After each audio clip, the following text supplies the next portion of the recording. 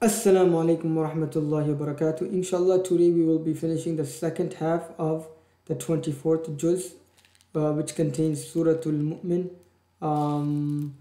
And we will Hamim Sajda, and the first half of the 25th juz, right, which contains also Hamim Sajda, Suratul Shura, and inshallah we will be doing a good amount of Suratul Zukhruf. Surahs are very short, like I said, and it's profound. We should go out of our way these last 10 days, inshallah, benefit as much as we can, especially these last 10 days, probably the best 10 days of our life, right? Every year, if you want to benefit, according to Allah, not us, right? The best 10 days. If we want a lot of reward, we should literally go out of our way. Imagine your boss tells you, you know what? On these 10 days, your boss tells you on these 10 days, you get an extra bonus, right? Let's just say $50,000. We will go out of our way, right? Whatever the boss tells us, we would do. So our beloved Prophet ﷺ tells us about the benefits of these last 10 days. Even though we don't see the benefit physically in front of our eyes, but we have to believe. That's what Iman bil Ghaib means, right? We have to believe what our Prophet tells us to be true, just like we are seeing it. We don't see Akhirah, but we have to believe it like, we have to believe in the Akhirah like we see it. We don't see Jannah, Jahannam, but we have to believe in it like we actually see it. In Suratul Mu'min, which we will be reading today, every single ayah, wallahi, in this juz that I'm reading is so beautiful. And there's so many passages that I wanted to explain, but this passage caught my eyes. Allah Ta'ala says, إِنَّا لَنَنْصُرُ رُسُلَنَا وَالَّذِينَ آمَنُوا فِي الْحَيَاةِ الدُّنْيَا. That verily, definitely, we will aid, we will help our messengers, our prophets, and those who believe in this world. Right?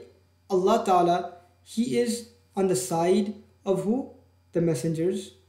And وَالَّذِينَ آمَنُوا, and He didn't leave us out either.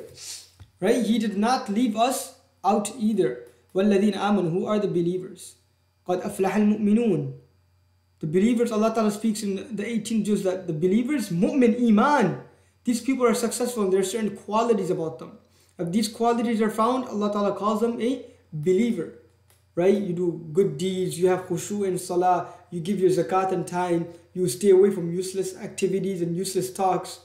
Salah was mentioned in the first, like in the second ayah, and salah was also mentioned at the end of that passage. So He put a lot of importance to salah. But anyways, so Allah Ta'ala's help is always with the believers, and Allah Ta'ala's help is always with the prophets.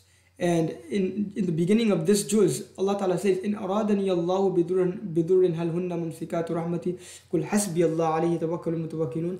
That even if the whole world was to gather to harm you in any way, they cannot harm you if Allah is with that person. Subhanallah. You know, sometimes we feel like, oh, Islam is getting embarrassed. Look at this person, he's disgracing Islam. And in our, like, we feel kind of, no, we shouldn't. Allah Ta'ala said He's inna deena inda Allah al-Islam. Allah Ta'ala, for Him, the deen of Islam is for Allah. It's Allah's religion. And Allah created everything. Allah Ta'ala created this whole world. Allah is telling me and you that Islam is a religion of peace.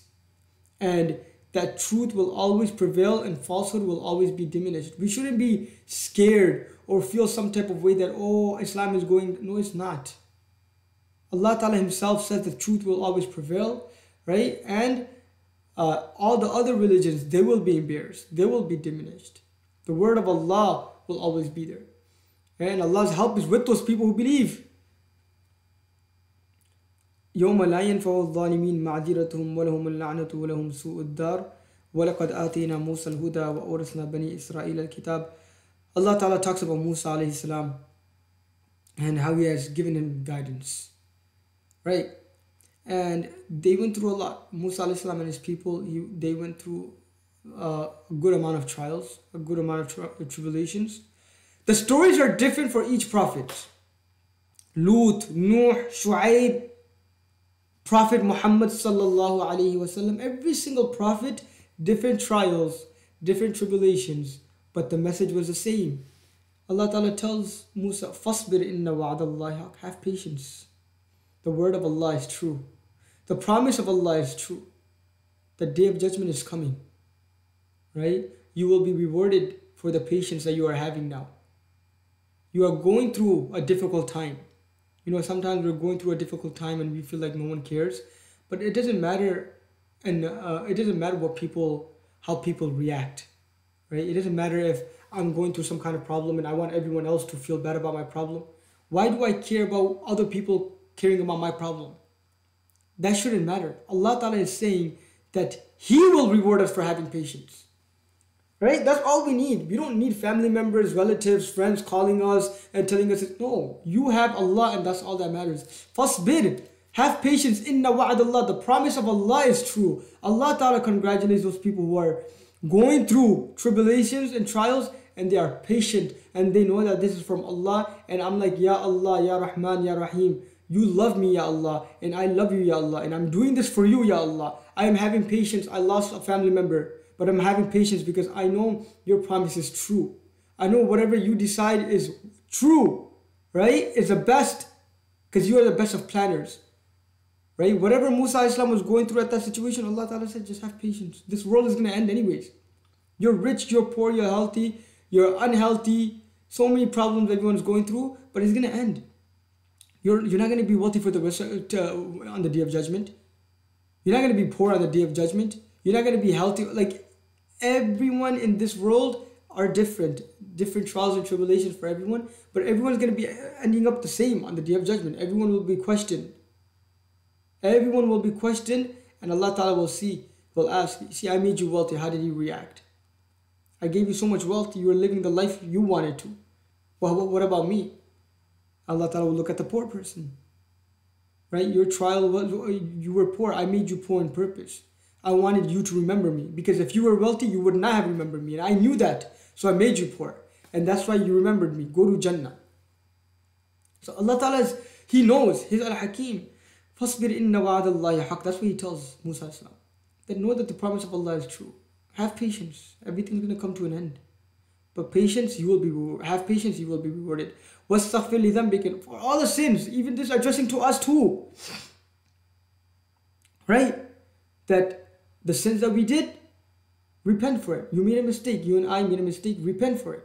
وَسَبِّحْ بِحَمْدِ رَبِّكَ. And not only repent for it, feel bad and remember Allah. وَسَبِّحْ بِحَمْدِ رَبِّكَ. Do tasbih of Allah. You know, in today's time, after namaz, we just say subhanallah, subhanallah, alhamdulillah, alhamdulillah. Like it's like a habit. We're not thinking about it.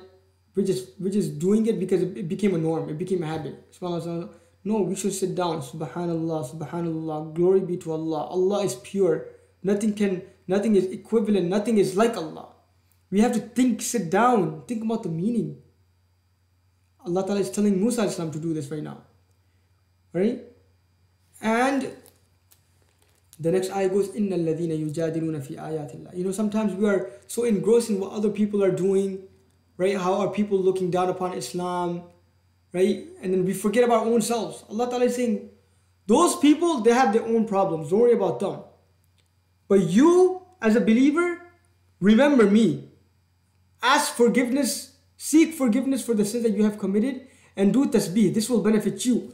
Those people, إِنَّ الَّذِينَ يُجَادِلُونَ فِي آيَاتِ اللَّهِ بِغَيْرِ سُلْطَانٍ أَتَاهُمْ. Those people who don't believe in me, right? Who don't want to accept me, who reject Prophet sallallahu alaihi wasallam. Those people, right? They claim بِغَيْرِ سُلْطَانٍ أَتَاهُمْ. They say a lot of stuff that comes out of their mouth doesn't make sense. Allah Ta'ala is saying that where is this proof that they say Allah Ta'ala has a son? You're claiming that I have a son. Where is your proof? You claim that there is no God. Where is your proof? Right? You claim so many things about me, Allah is saying, but where is your proof? So Allah Ta'ala is saying, don't worry about those people. Those people, they will say a lot of stuff about me. Allah is saying in the Quran, those people will say a lot of stuff about me. Don't worry about them. إِن فِي صُدُورِهِمْ إِلَّا كِبْرٌ مَا هُمْ بِبَالِغِيهِ. They have so much pride in their heart, right? مَا هُمْ بِبَالِغِيهِ. But whatever ambitions that they have in their life, whatever ambition that they have in their life to go against our beloved Prophet sallallahu alaihi wasallam, they will never be able to reach it. Whatever ambitions that the Christians, the Jews, the atheists have right now, people making YouTube videos, they're making money, millions and millions of views, but Allah Ta'ala is saying, وَمَا هُمْ بِبَالِغِيهِ. They will never win. They will never reach it. Allah Ta'ala is saying, مَا هُمْ بِبَالِغِي. Don't worry about them. فَاسْتَعِذْ بِاللَّهِ. What we have to do is don't delve into these matters that are irrelevant to us. We do tasbih of Allah. We seek forgiveness for the sins that we have done. Right? Now we're going on Facebook, Twitter, social media, looking at what this person said, and we're doing research and we're trying to comment. Relax, do something that will benefit you. You're commenting back and forth, 5 hours pass by.